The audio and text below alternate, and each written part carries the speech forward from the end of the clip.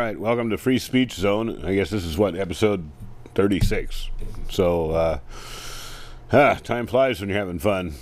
Well, we just had that shooting here in Oregon, and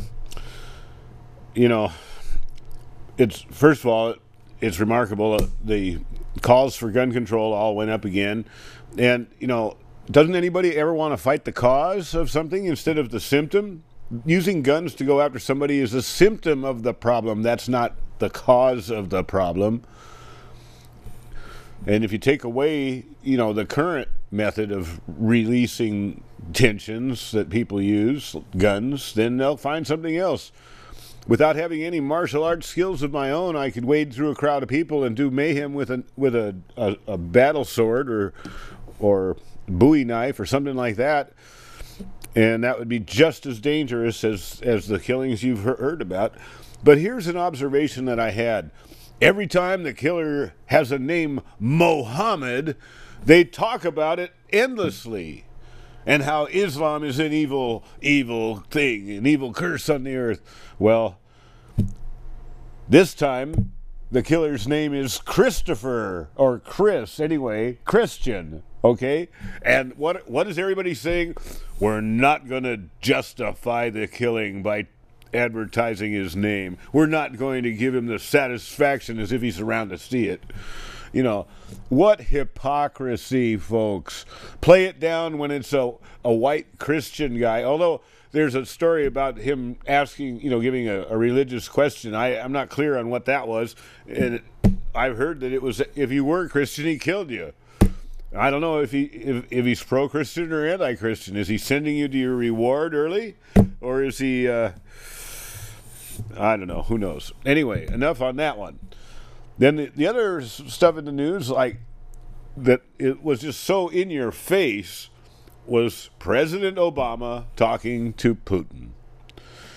Now, here's the problem. Putin is the one who's rational in these discussions, and the president has to come back here and paint him as irrational so that we can get behind having the war that we're trying to have. Obama's job is to try to sell this war. The military-industrial complex cannot make any money if we don't have a war. So we've got to make this war happen. After all, the military-industrial complex supplies both sides in most wars. So it doesn't matter. We just have to have a war. And it's really funny knowing that, to watch Obama come back and talk about how bad Putin was, the bad points about Putin. So I thought, now that Abby Martin's back on the scene with her Empire show, and she's interviewing Chris Hedges about propaganda and the enemy within, that's just perfect after listening to all the propaganda this week. So go ahead and play the cut, and I'll be back in about half an hour.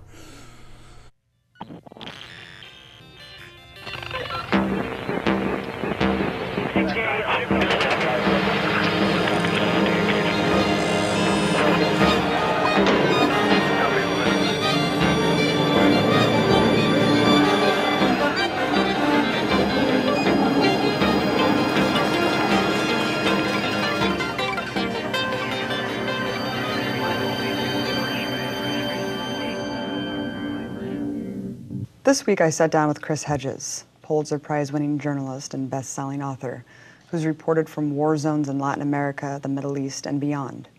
His most recent book is titled Wages of Rebellion, The Moral Imperative of Revolt. Hedges is also the host of the new show on Telesur English, Days of Revolt, with new episodes airing every Monday night. From someone who's been on the receiving end of bullets from El Salvador to Iraq and covered uprisings from North Africa to Europe, I wanted to talk to him about war, propaganda, and revolt. Chris, Eugene Debs, famous socialist candidate back during World War I, was sentenced to 10 years in prison for his opposition to it. And in fact, the Sedition Act made it illegal for anyone to speak in opposition to the war at that time. What does that say about the myth of democracy from that early on?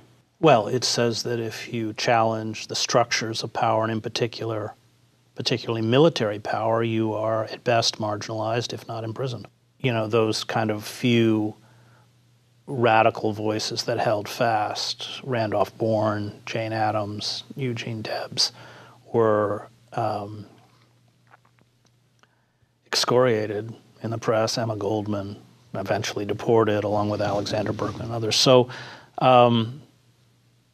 yeah, it's, war, as Randolph Bourne said, is the health of the state. And what you saw in World War I was the rise of the military corporate machine, which made war against these radicals through the Sedition Act, the Espionage Act, and more importantly, the Committee for Public Information, or the Creel Commission, which created the system of modern mass propaganda, employing the understanding of crowd psychology pioneered by figures like Le Bon, Trotter, and Sigmund Freud, that people were not moved by fact or reason. They were moved by the very skillful manipulation of emotion. And it worked. So you had, Hollywood was making films like The Kaiser, The Butcher of Berlin. The Creel Commission had its own news division. You couldn't even write anti-war editorials. It was against the law. It had speakers bureaus, and you only had to use the Sedition Act and espionage on those kind of few figures who held fast to an anti-war stance, of which there were not many. And you read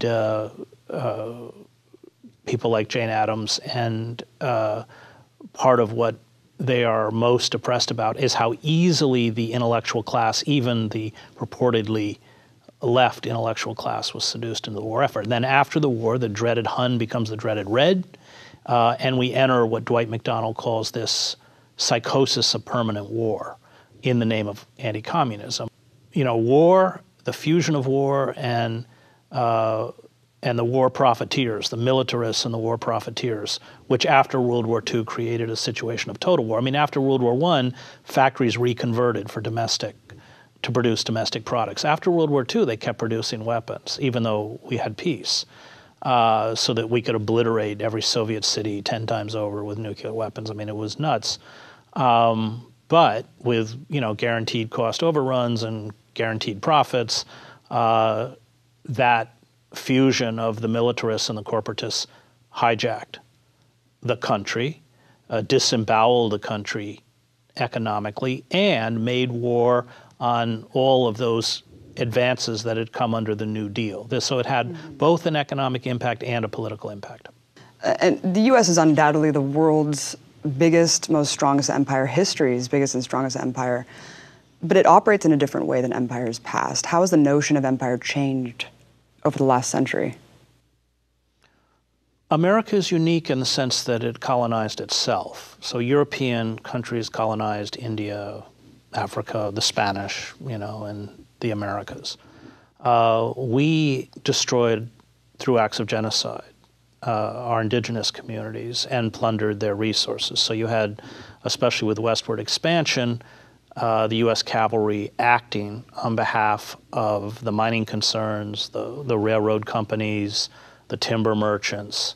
And once westward expansion was complete, by the end of the 19th century, you began expansion beyond U.S. borders. That's when you had the Cuban-American War with the seizure of Cuba and the Philippines.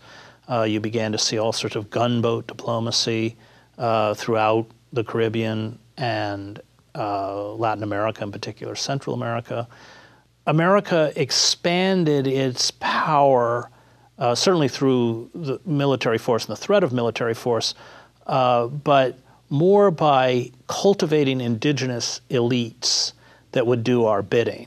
So you saw the rise of all sorts of dictatorships, whether it was Mobutu in the Congo, or whether Somoza in Nicaragua, or the Shah in Iran. And of course, we overthrew the Shah's father and then carried out a coup d'etat to replace Mossadegh, the prime minister who was going to nationalize British oil. That form of colonial power protected Western interests. That's why Allende was overthrown in 1973 and Pinochet was put in power to protect the copper industry from being nationalized.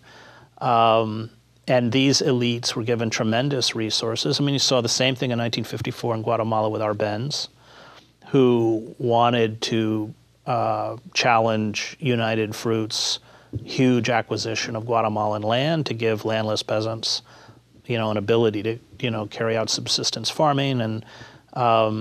And when that happened, the CIA raised a kind of black army, a huge propaganda effort run by Edward Bernays, the father of modern public relations, who had come out of the Creole Commission. And of course, Arbenz becomes a communist in the eyes of the press, which they, through the manipulation of the press, they are able to justify this. So it's a different kind of empire in the sense that, for instance, British troops actually occupied India, although many of those troops were Sikhs, raised from the Sikhs. We find, venal elites who will do our bidding, and when people rise up against those elites, then we provide those elites with the resources by which they can crush any form of rebellion. I wanted to talk about El Salvador in particular because you've obviously covered extensively the horrors of U.S. wars all over that region. What did this conflict in particular reveal about the lengths the empire will go to maintain economic hegemony? So it's 1979 and the Sandinistas win in Nicaragua. And this sets off all kinds of alarm bells because the Sandinistas, unlike Somoza, who was the dictator of Nicaragua, who was overthrown and later assassinated in Paraguay, were not going to protect U.S. business interests. And they did not want to see this spread throughout the region. And so I covered the war there from 1983 to 1988. And we saw the Reagan administration pump tremendous military, economic, intelligence resources into defeating the rebel group known as the Farabundo Martí National Liberation Front. When I first got to El Salvador in 1983, the FMLN was winning the war. They created, the Reagan administration, they brought in a huge helicopter fleet, 70 Hueys that they put up in the air, which made it hard for these guerrilla groups to mass in any kind of large military. In 83, I was able to go out with up to 700-800 rebels at a clip. That didn't happen anymore. They created whole black armies that were recruited from Venezuela, Chile, Honduras, and other places that didn't exist. They were ghost armies. Roughly, they call them cazador, hunter battalions. They're about 350, very well trained, very well equipped, and we would go up into Morazan and come upon the aftermath of tremendous fire, and yet there was no record of a Salvadoran army ever being there.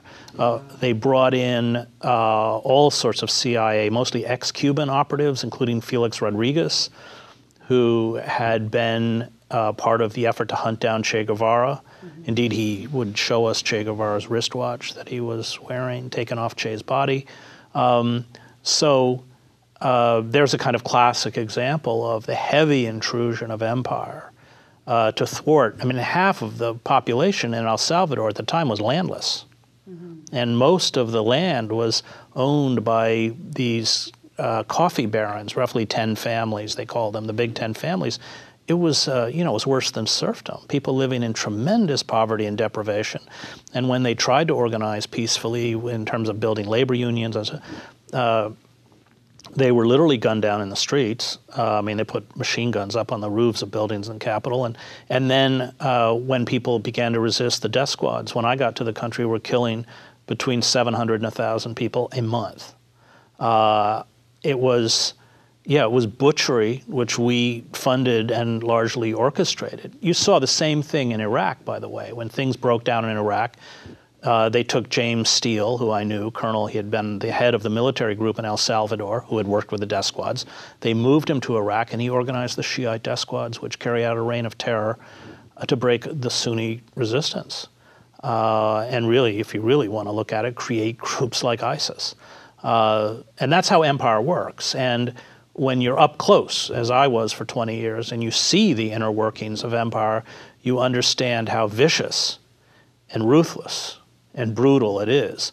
But it's, very hard to penetrate within the heart of empire that reality, so that reporters such as myself who would report on these things were under constant attack, not only from the State Department and from the government, but from, at eventually I was working for the Dallas Morning News and Central America and later for the New York Times, but from our own Washington bureaus that, were being spun a fictitious narrative, and we were kind of demonized as, being the fifth front of the rebel movement. And of course, 22 reporters were killed in El Salvador, some of them assassinated by the death squads. It was, the pressure that empire will put on those few reporters who attempt to go out and actually report is fierce and can even involve, the loss of life. In reference to the Iraq War in 2003, and war is a force that gives us meaning, you said that, quote, the notion that the press was used in the war is incorrect. The press wanted to be used. Yeah. Isn't that the antithesis of what journalism should be, wanting to be used? Yeah, but, journalists are careerists like anyone else, and they know how to advance within the system. So let's take, for instance, the first Gulf War, which I covered, where they had very draconian press restrictions. So you could only be in a pool. I mean, I didn't do it. I speak Arabic. I went out in the desert, and then Cheney drew up a list of 10 journalists he wanted expelled, of which I was top of the list, but they couldn't find me because I was sleeping. That was kind of ridiculous. You wouldn't think I'd be that hard to find in Saudi Arabia. No, the press goes limp in front of the military. I mean, first of all, real war correspondents, people who really know the culture of war and have covered it. I think you're talking a couple dozen. Most of them get sent over from their Washington bureau. And I mean, I would literally watch them dress up in military uniforms and go sit in a 5-star hotel in Dhahran to hear Schwarzkopf and sit in the front row. And they weren't anywhere near a war, nor did they want to go near a war. And that's true with every war I covered. Only about 10, 15%. Photographers are a little more honest because they have to get out. They don't really want to cover the war. And that's covering war is a kind of insanity. I have a kind of even empathy for that, but then you shouldn't be there. And the people who, create these kind of heroic narratives around their soldiers or their leaders and tell the story the way they're rewarded for it. They're rewarded by the institution. They're rewarded by the military itself. And in the first Gulf War, that whole pool system was not actually administered by the military. It was administered by fellow journalists. I mean, I used to call them Judenraten. It's insane. But it coupled with the fact that they didn't really want to get anywhere near the fighting. That's the truth of it. And secondly, that they understood what was good for their career. And their career took precedence over the truth. And that's not uncommon, unfortunately. And in 2003, you were booed at Rockford College, and you were shamed off stage. I mean, it's just ironic because... Well, no, I wasn't shamed off stage. I was forced off stage. You were forced off stage. I was willing to keep going.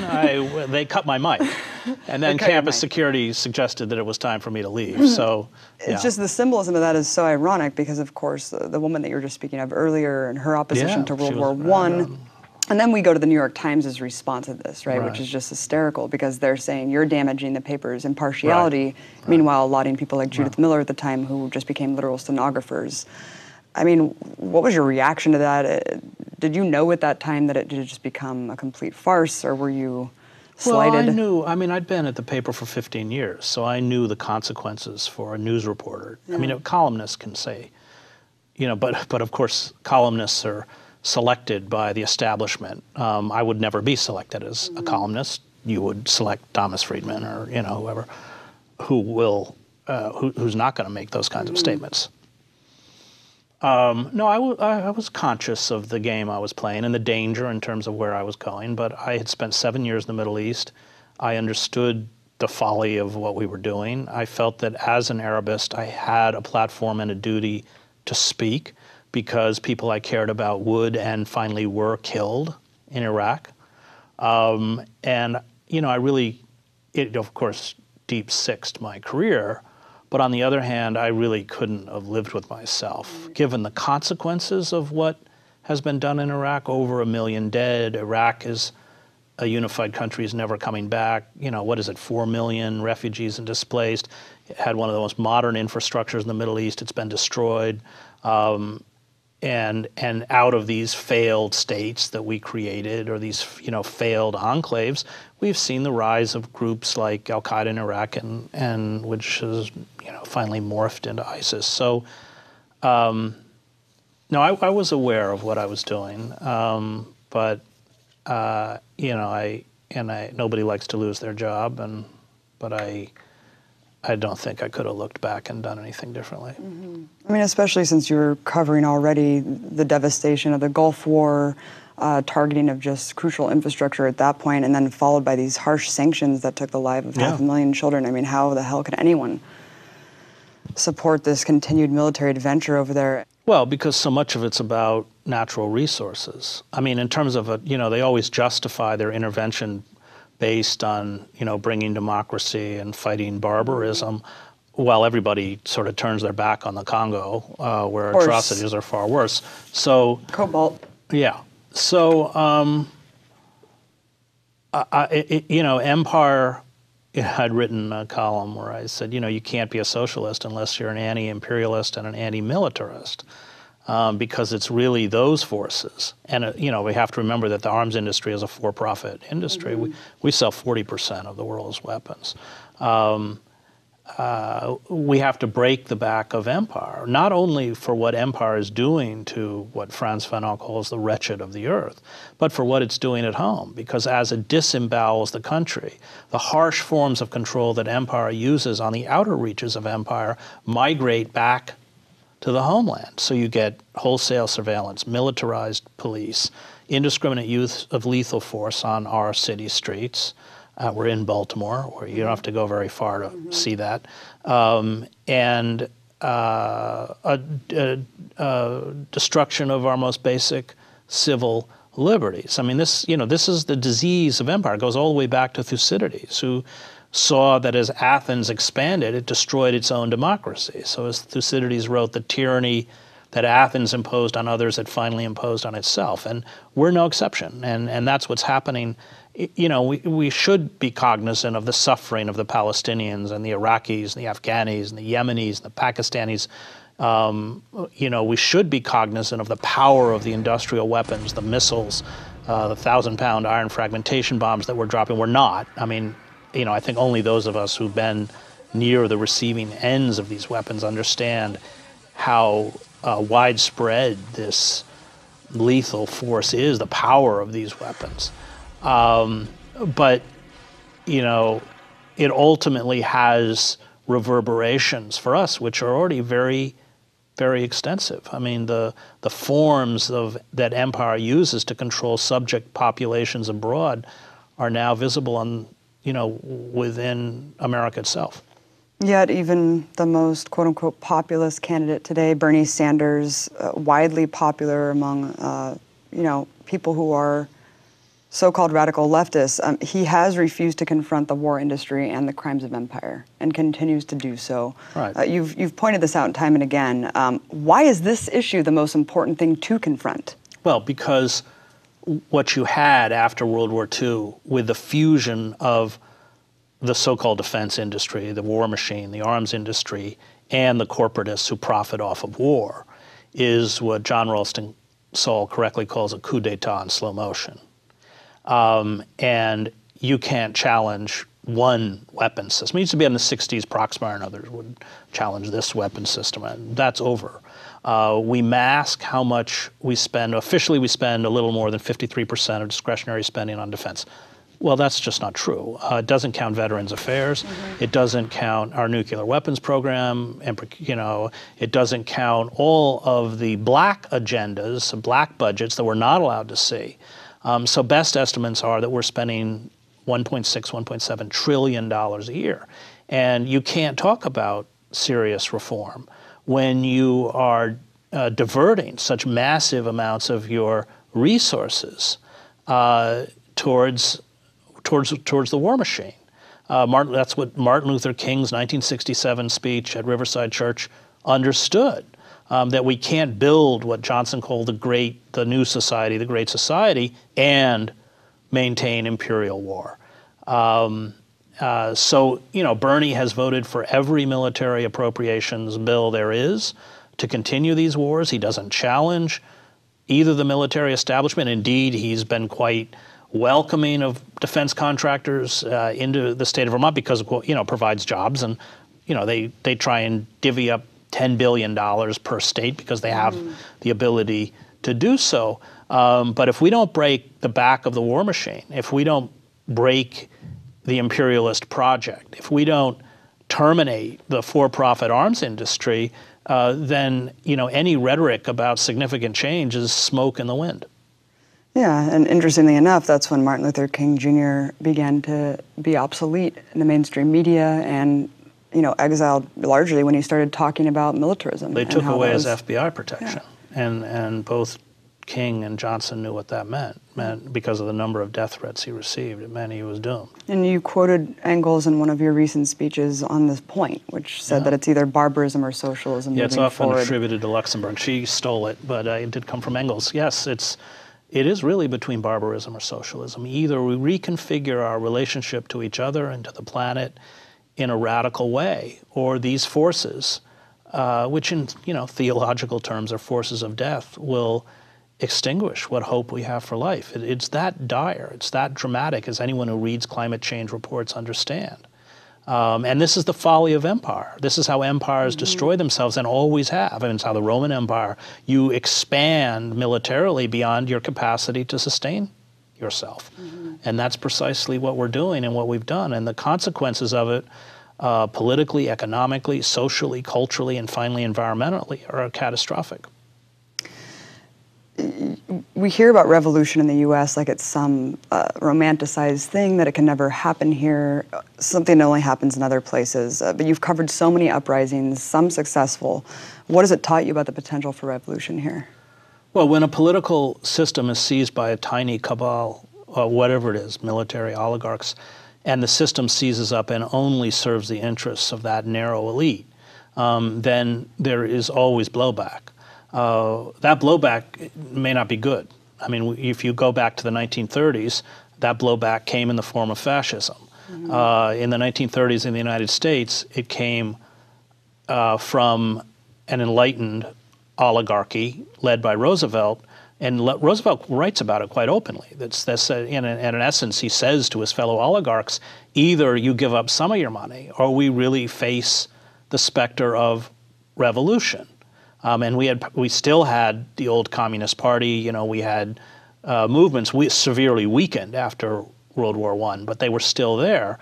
The Progressive Party and others that were able to frighten the oligarchs into creating the New Deal, 15 million jobs, public works, all these kinds of things, many of which, the parks and the post offices, although they're trying to sell off the post office, as they did in Britain, we still use today.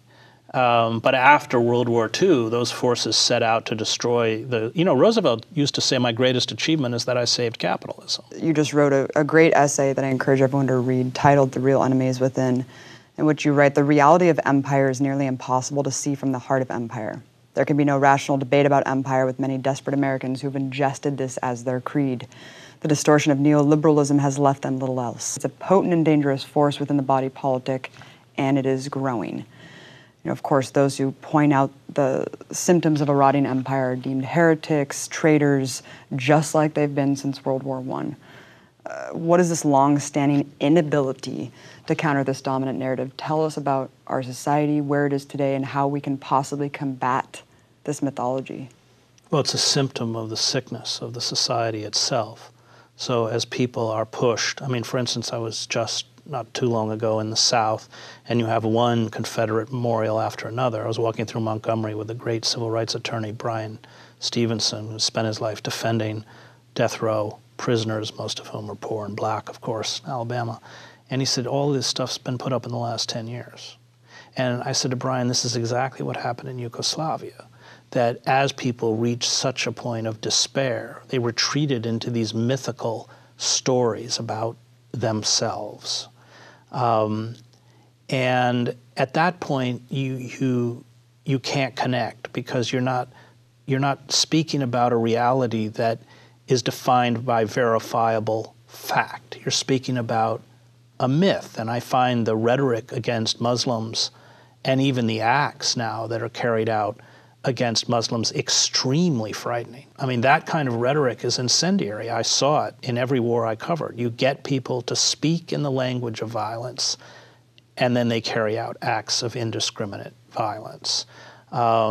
I think we're entering a very frightening and dangerous moment in American history as the government is increasingly, of course, hostage to corporate power and military power, unable to respond to the citizenry, carrying out acts of austerity, stripping us of our civil liberties. We're the most watched, spied upon, photographed, monitored population in human history, and I covered the Stasi state in East Germany.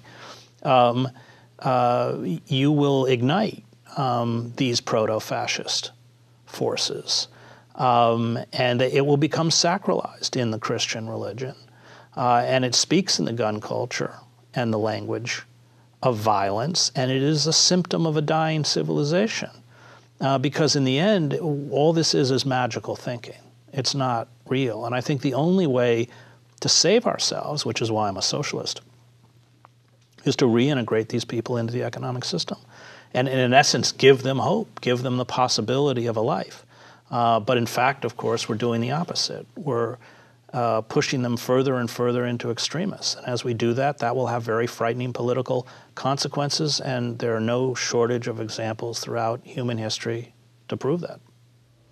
Thank you so much, Chris Hedges. Thank you. An honor. Okay, well, be sure to watch her show on a regular basis. She's doing some really good interviews lately. And I just thought I'd, mention that, well, I'm a socialist too, like Chris Hedges said. The only thing is that, at least I think I'm a socialist.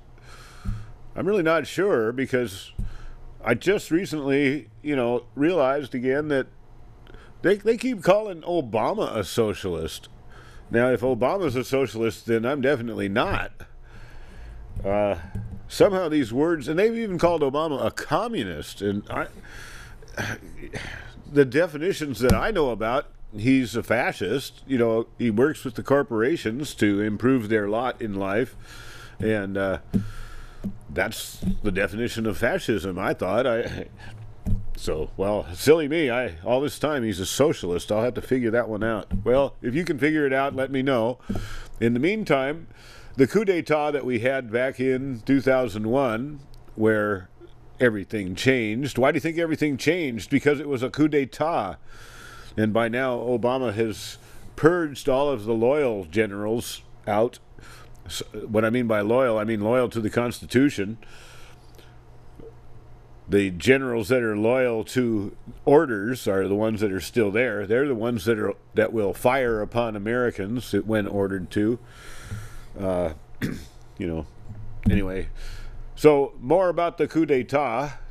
People keep saying, well, what about the whistleblowers? How come there aren't whistleblowers? Well, last time we played a James Corbett piece, and this is the second half of it. So let's play this one, 9/11 Whistleblowers by James Corbett.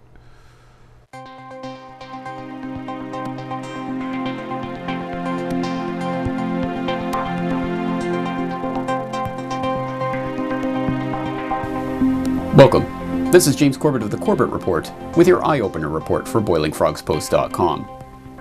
Last week on this program we explored the tired old cliche that is the last refuge of a skeptic who cannot refute the evidence of systemic criminality in the halls of governmental power or the bowels of the intelligence agencies. But someone would have talked. As often as this argument is trotted out in other areas of discourse, nowhere is it used quite so often as it is when discussing 9/11. In other words, these conspiracies are supposed to be able to pull off these incredible feats, like bringing the 2 World Trade Center buildings down through intentionally planted explosive devices, and fly the planes into the building, and time the collapse at just the right floors where the planes hit and the explosive devices happen to be planted. This is not possible. This is impossible, right? So the desire for that, is there for sure. It's much like the moon landing where there were thousands of people involved. Yeah. And yet no one slipped up that it was fake. Right. This is the other way we know about conspiracies is they come out. I mean, people can't keep their mouth shut. Whatever one thinks of the attempt to equate talk of the moon landing with documentable lies and omissions in the 9/11 Commission report, or the logical fallacy implicit in this argumentum ad ignorantium, there is an even more fundamental flaw in this argument. Namely, it assumes that there have in fact been no 9/11 whistleblowers. On the contrary, there have been literally dozens of whistleblowers from within the intelligence agencies, government, and the private business world who have been utterly ignored by the self-proclaimed skeptics and the corporate and foundation-funded media who realize that this is the biggest Achilles heel of the official 9/11 story. Barry Jennings was the Deputy Director of Emergency Services for the New York City Housing Department.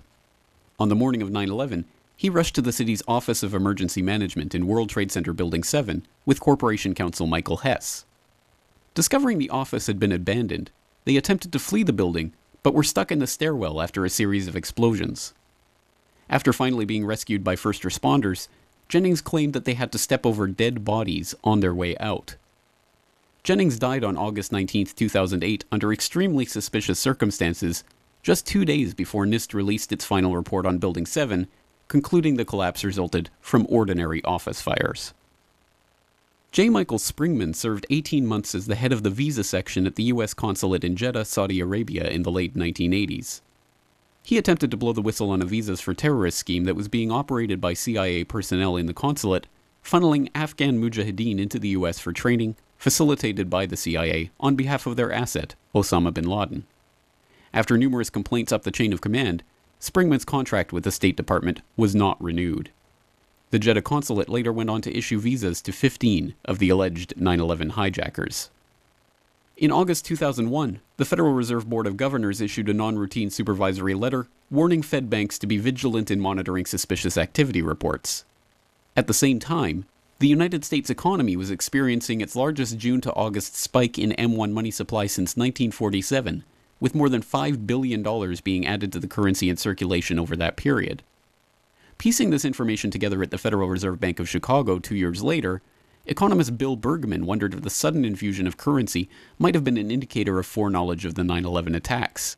When Bergman wrote to the Board of Governors to ask for clarification as to why they had issued their supervisory letter, he was told that he had committed an egregious breach of protocol in calling the board staff and asking the question.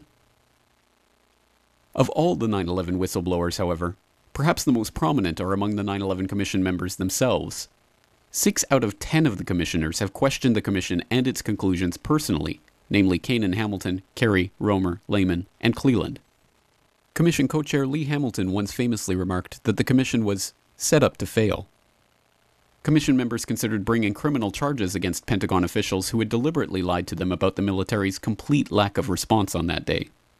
One of the commissioners, Max Cleland, even resigned because the Commission had been deliberately compromised by the President of the United States.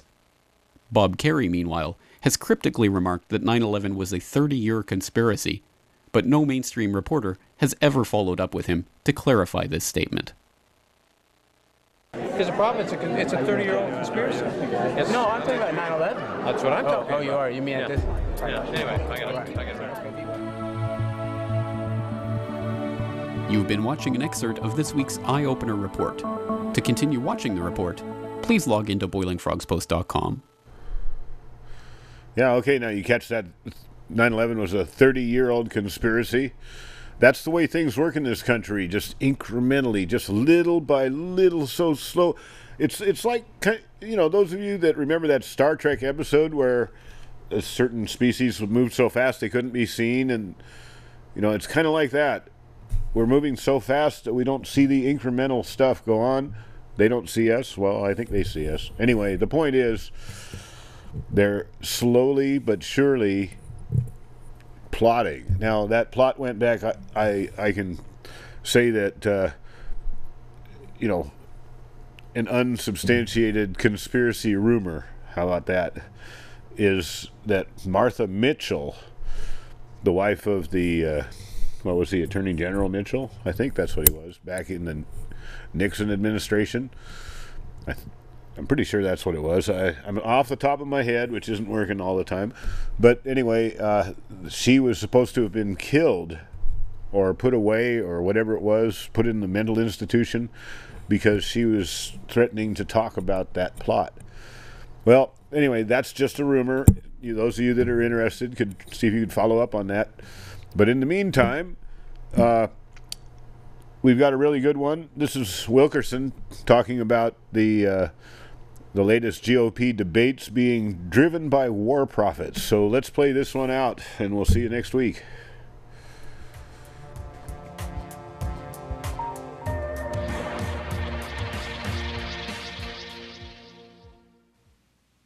Welcome to the Real News Network. I'm Paul Jay in Baltimore. On Wednesday night, I guess millions of others, at any rate, I watched with rather morbid fascination the Republican Party debate. Here's a couple of clips. It was mostly, in my mind, basically incomprehensible. Many of the people didn't even finish their sentences or paragraphs. Carly Fiorina actually spoke in paragraphs, which apparently is enough to make you the star of the evening. So here's a couple of clips from Carly Fiorina and one response from Rand Paul, who actually spoke in full sentences. Here they are. Here's my plan. On day one in the Oval Office, I will make 2 phone calls. The first to my good friend Bibi Netanyahu to reassure him we will stand with the state of Israel. The second to the Supreme Leader to tell him that unless and until he opens every military and every nuclear facility to real anytime, anywhere inspections by our people, not his, we, the United States of America, will make it as difficult as possible to move money around the global financial system. We can do that. We don't need anyone's cooperation to do it. And every ally and every adversary we have in this world will know that the United States of America is back in the leadership business, which is how we must stand with our allies. Having met Vladimir Putin, if I may, having met Vladimir Putin, I wouldn't talk to him at all. We've talked way too much to him. What I would do immediately is begin rebuilding the Sixth Fleet. I would begin rebuilding the missile defense program in Poland. I would conduct regular, aggressive military exercises in the Baltic states. I'd probably send a few thousand more troops into Germany. Vladimir Putin would get the message. We have to learn. Sometimes the interventions backfire. The Iraq war backfired and did not help us. We're still paying the repercussions of a bad decision. We have to make the decision now in Syria. Should we topple Assad? Many up here wanted to topple Assad, and it's like, I said no, because if you do, ISIS will now be in charge. Well, as I said, for most of the night, I found those two people, Fiorina and Rand Paul, the only ones that actually made cogent points. On the other hand, Fiorina's warmongering, back in the leadership business, seemed to be a complete repetition of the kind of stuff we were hearing from Dick Cheney for 8 years. And one would think that this kind of foreign policy outlook would have been distasteful and found ineffectual even for the interests of large sections of the American elite, who not only was the Iraq war a debacle for American foreign policy, most people, by the time President Obama gets elected, called the Bush administration the worst foreign policy defeat in America since World War II. And, of course, George Bush had his lack of regulation and oversight of finance had a lot to do with helping trigger the 07-08 crash. But still, these candidates who are espousing more or less the same ideas, or even more lunacy than even George Bush, they're raising millions and millions of dollars from sections of the elite. Now, I understand there are ordinary people who are not very well educated, who don't know anything about foreign policy, and throwing out we're the toughest and we're number one and this kind of red meat seems to have some kind of appeal to. But you would think educated people in the elite, and of course not all of them are educated, but they certainly have access to lots of information.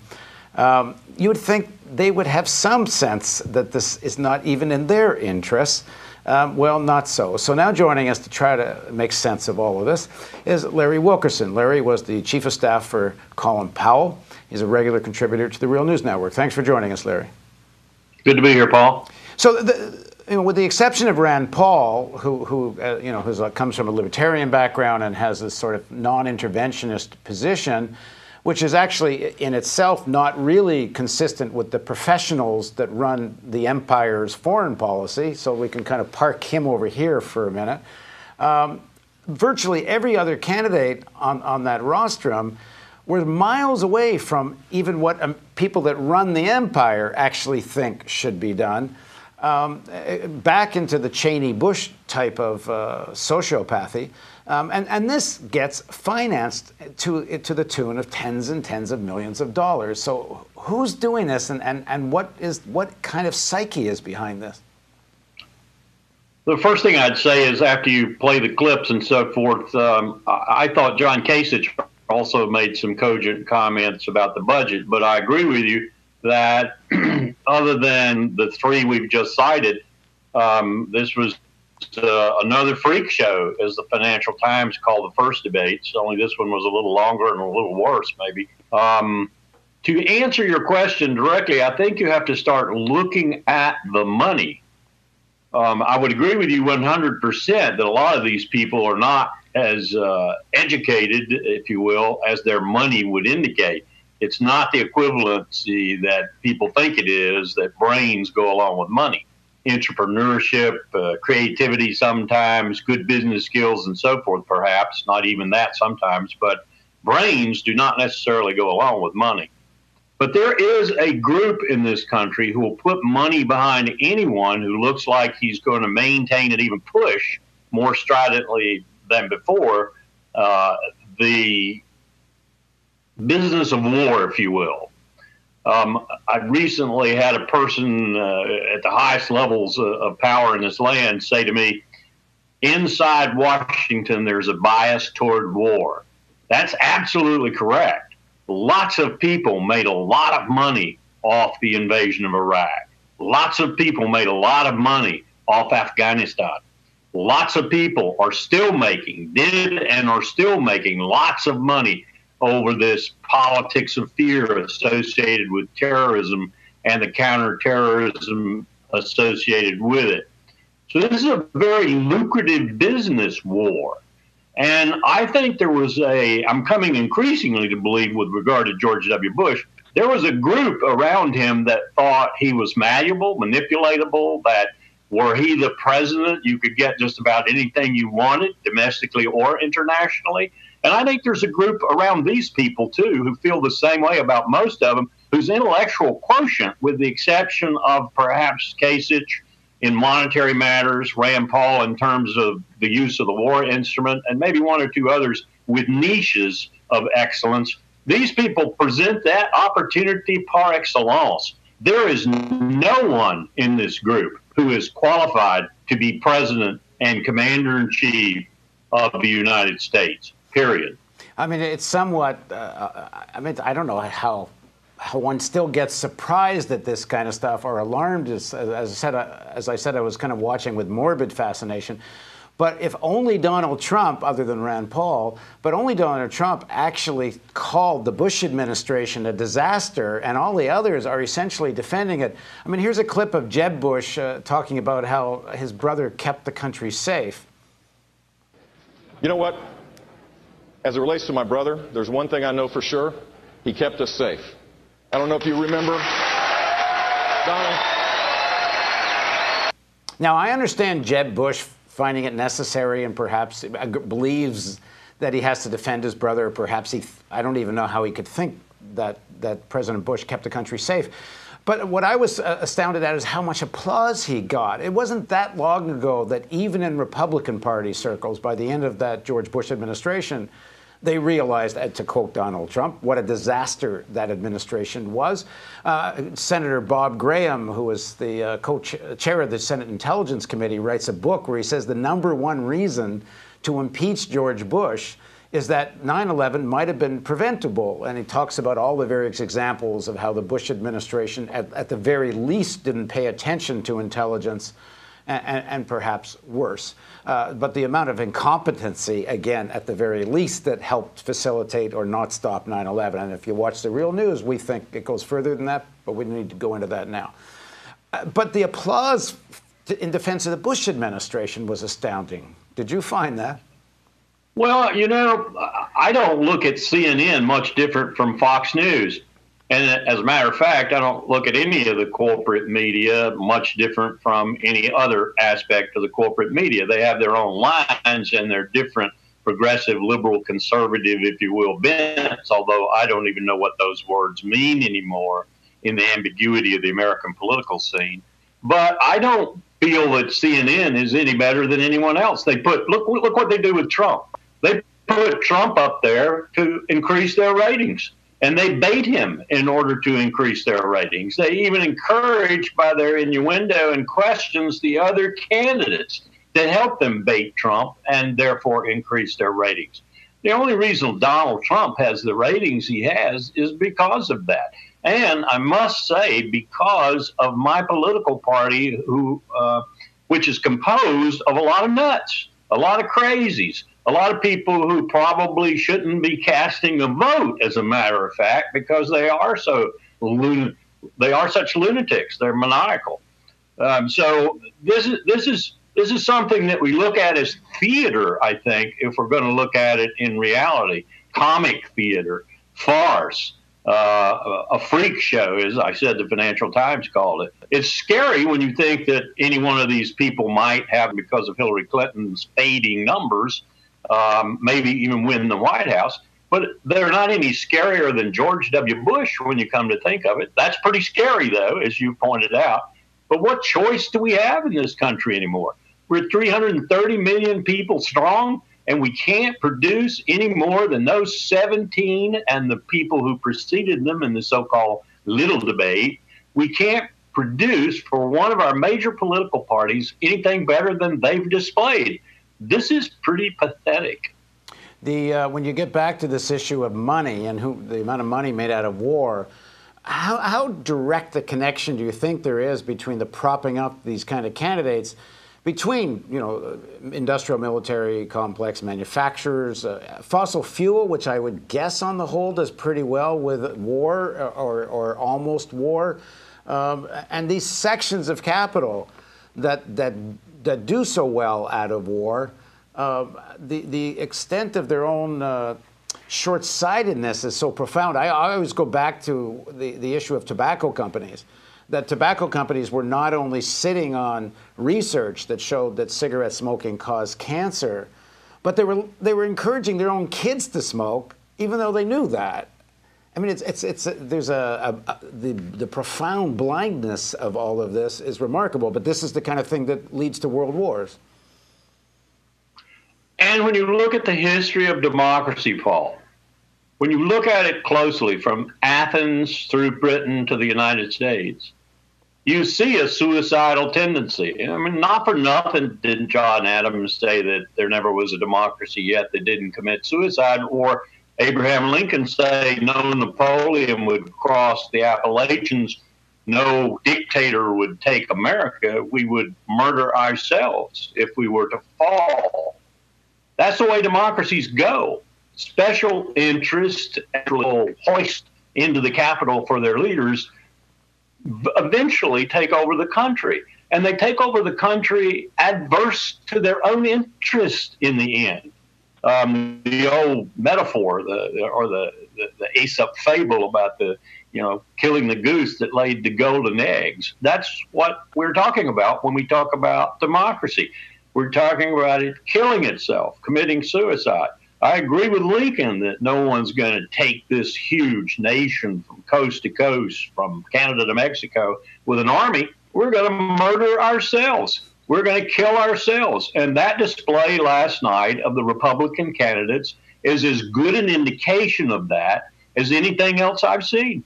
I mean, this is more or less what happened to German monopoly capital. They thought they could use Hitler, and they wound up destroying Germany. But precisely. I watched 800-pound gorillas, Paul, Colin Powell, Donald Rumsfeld, Richard Cheney.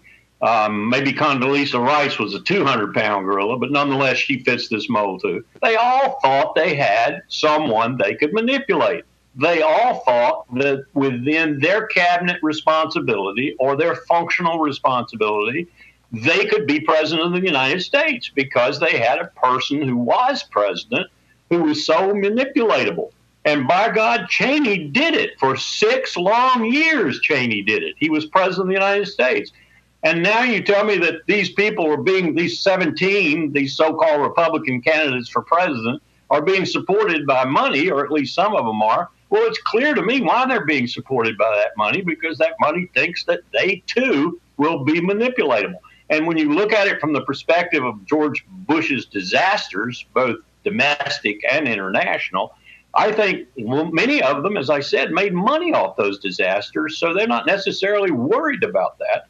And then there is the aspect, too, of this purblind race to commit suicide and gather all the money you can while you're doing it, but nonetheless to commit suicide, nationally, I mean. And that's where we're headed.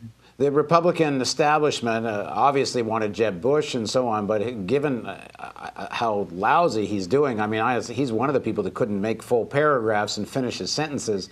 Carly Fiorina seems to be emerging as someone who actually can campaign, has a certain appeal. What do you make of her? If the Republican establishment decides that she's out of this group of what you call a freak show, she actually is someone who might be able to at least communicate with people. What do you make of her? Well, I see her as and I'll make this prediction right now, that she may well be the vice presidential candidate for whoever eventually gets the Republican nomination for president, because she would balance the ticket well and attempt to attract women back to the Republican Party, or at least more than the few women they have right now. I don't think that much of her skills, and I think her comments, which you played some of at the beginning of the show, about the military, I don't think her skills are such that I would vote for her, though. She sounded like someone in 1985 talking about the U.S. Armed Forces. The last thing we need is just a numerical addition to the Army, Navy, Air Force, and Coast Guard and Marine Corps. What we need is a complete rethink of the strategy we use in the world, the military and the national strategy, of fleshing out of that strategy with the force structure necessary, and then the equipment and people for that force structure. I would submit to you that we could get by. She's railing about we aren't spending enough money, as are all the other candidates. We could get by with $1 trillion less, Paul, over the next 10 years. That's $100 billion a year less for the Defense Department, if we just rethought it, restructured it, re-strategized it, and then fill that strategy with the proper instruments. We're not doing that. No one has done that. The greatest disappointment for me was Chuck Hagel, who didn't do that. Ash Carter's not doing that. Bob Gates did not do that, although he tried a little bit. Someone has to come along to do that. And they have to fight people like Carly Fiorina to do it, because they're still living in the 1980s. All right, thanks very much.